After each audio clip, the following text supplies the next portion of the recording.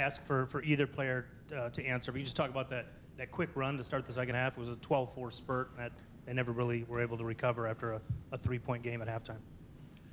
I just want to thank God for just us being here and for all like the talents He have given us.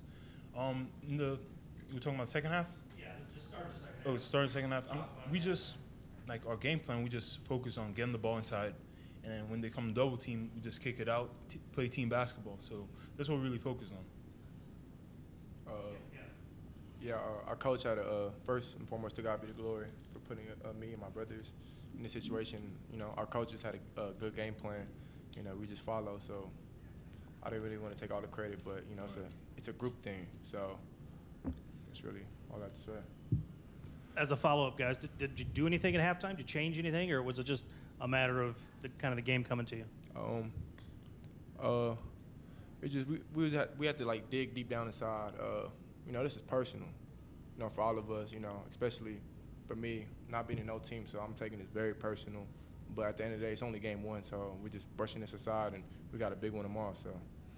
In the second half, we just said that we got to keep doing what we're doing. We didn't play a good first half, but we knew that if we kept doing what the coaches told us to do, if we kept like sticking to like our game plan, that everything would work out. So we just trusted our team